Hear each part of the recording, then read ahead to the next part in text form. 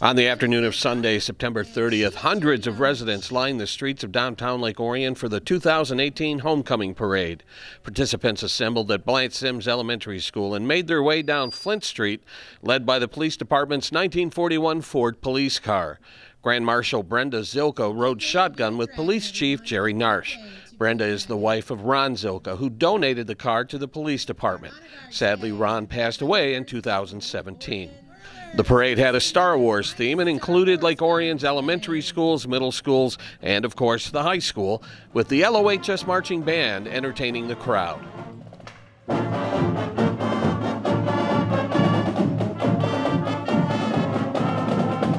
The entire homecoming court was introduced to the crowd, representing the freshmen, sophomores, juniors, and senior class. Lori Hogan provided the commentary. Our first senior court, Michaela Allen and Carson Case. Michaela and Carson are two of our senior court members. Michaela is a varsity cheerleader, and Carson is a member of the track team. Our next two senior couple is senior varsity cheerleader Nina Rossman and senior varsity soccer player Alberto Hernandez. Nina and Alberto are members of the senior homecoming court. Next up, we have Justin Kepler and Sophia Beatty. Again, court members Justin Kepler and Sophia Beatty.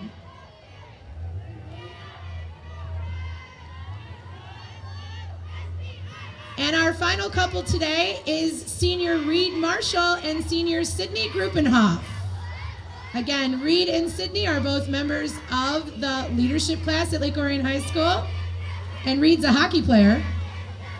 And they are our final senior couple today. One couple is missing today, Nick Weiss and Sophia Kanai, but they are not here today. Bringing up the rear was the varsity football team led by head coach John Blackstock, who would face Bloomfield Hills during the homecoming game on Friday. The parade made a right turn onto Broadway before coming to an end at the Eamon Center. On Thursday, October 4th, it was juniors versus seniors during the annual Powderpuff Football Game. It was the seniors who would get on the scoreboard first. With under 10 minutes left in the first quarter, with the ball on the juniors' 31-yard line, Peyton Shadiah takes the reverse and goes 31 yards into the end zone. The extra point was good, and the seniors find themselves on top 7-0. The score remained 7-0 until late in the third. With the ball on their own 38, junior Mattia Rourke takes the snap, rolls right, bursts through the line, dodges would-be tacklers, and goes all the way into the end zone for the score. Grace Vukolich nailed the extra point, and the game is all tied up at 7 apiece. Let's go to the fourth. With 9 minutes left in the game, the seniors have the ball on the juniors' 26. Number 80, Tessa Noose, takes the reverse, and her blockers clear a path to the end zone. The seniors regain the lead, 14-7.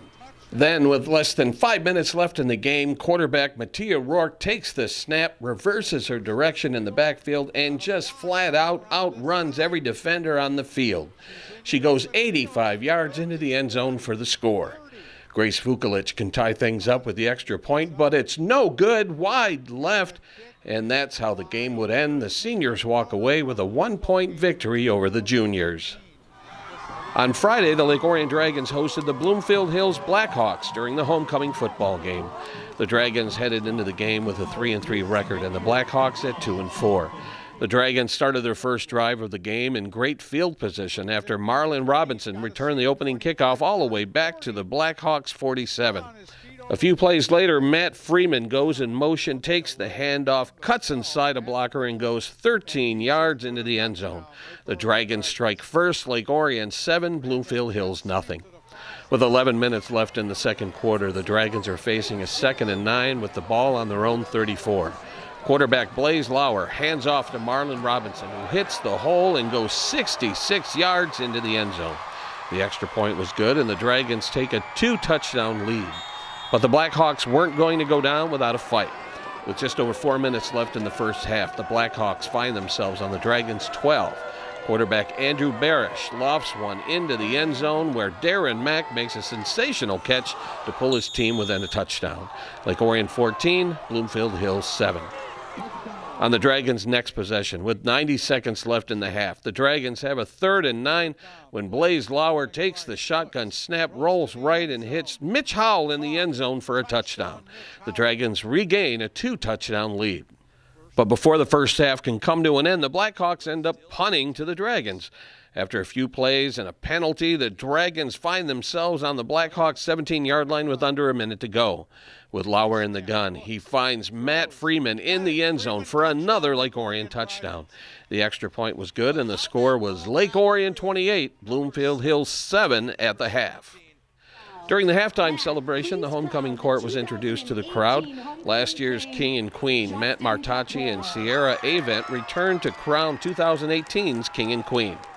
It was announced that Justin Kepler was named homecoming king, and Sierra placed the crown upon the head of Michaela Allen. The couple took a victory lap around the track as 2018's newly crowned homecoming king and queen. Back to the action. With 4 minutes left in the third, the Black Hawks have the ball on the Dragons' 12-yard line.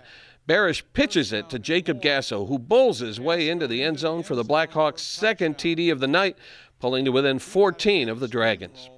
But just minutes later, on 2nd and 2 on the Bloomfield Hills 35, Lauer hands off to Joe Cady, who stumbles but stays on his feet and goes the distance into the end zone. The Dragons take a 35-14 lead over the Black Hawks.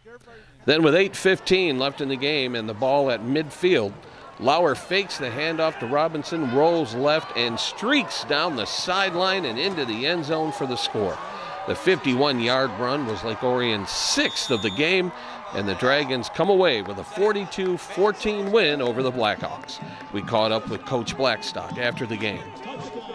Really excited, really proud of our guys. Thought they played really well, played hard, played physical and fast and all the things that we want to do, and controlled the game from the beginning to end. We just talked at the end there that we need to do a little bit better job of our response, to adverse situations as individuals. I thought our team responded well, but at times we had individuals that didn't respond to things well, and that ended up costing us with a lot of penalties that, quite frankly, are a bit embarrassing. The Dragons' final home game will be against Clarkston on October 12th. Then the team travels to Monroe for the final game of the regular season. From Dragon Stadium, this is Joe Johnson reporting for ONTV Sports.